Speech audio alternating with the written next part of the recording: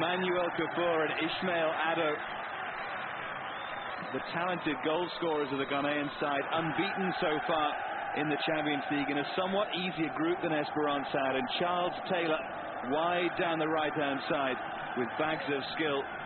Whether he can do it in the crucial areas today, we'll find out. The referee is Lim Ki-chong from here, like they were last year. They lost, you may remember, to Raja Casablanca of Morocco. That's Hamami. Oh, it's a good break as well by Hamami. In the end, it was well blocked by Jacob Netty. The Cooney wanted it played in rather earlier than that.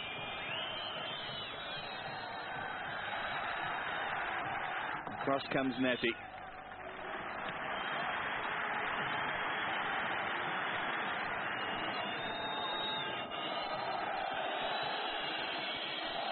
You can expect more of that throughout the game.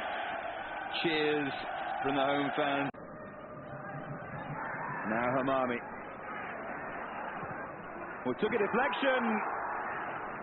Well done once more, Sami Adjei. How many times will we say that?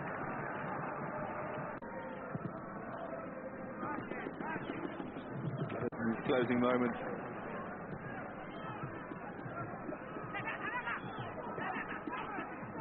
Oh, neatly played in. Oh, and he's round Chokri as well. Great chance, Kuffour. The substitute Emmanuel Ajogu skipping round Chokri, and Kuffour has a second goal for Hearts of Oak. Well, they've withstood more than a storm. They've stared into the face of an Espérance hurricane and come out the other side of it with possibly a win here against all the odds. Calm finish from Kuffour. Mentioned at half-time they'd be happy to take 1-0 back to Accra. 1-0 down, that is, but 2-1 up. Right, your handoff. Here's a Lottie. Looking for a third, perhaps, and Kuffour is over. Here is Emmanuel Kuffour. And this time, Chokri with a good save, the first touch. The 3-1 would be greedy. First touch there. Just out of his stride, and Chokri headed that away. It must be said, take nothing away from Hearts of Oak achievement if they manage to do it. It looks like they're going to.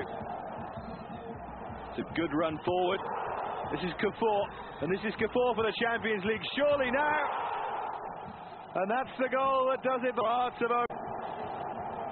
And let's hope the joy of the fans in Accra will override the farce of what we've seen in the last quarter of an hour or so.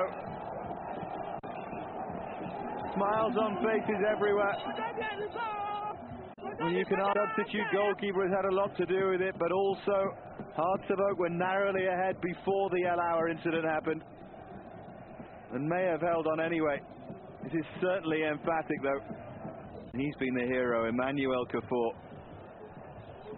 Adjei and Kuffour probably the two outstanding players, goalkeeper and striker. Kuffour plays it in, looking towards Ado. 3-1. No question now. 5-2 on aggregate. And I think we might get the celebration from Ismail Ado.